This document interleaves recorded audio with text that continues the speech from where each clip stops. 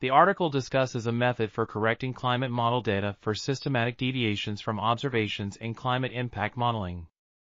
The method is based on transfer functions that map the distribution of simulated historical data to that of observations. The bias correction preserves the warming signal and applies it to future projections. The proposed methodology is a modification of the transfer function approach used in Water Model Intercomparison Project, ISI-MIP. The article highlights the potential and limitations of the applied bias correction, including its ability to represent trends and long-term means, but difficulties adjusting variability that may affect small-scale features or extremes.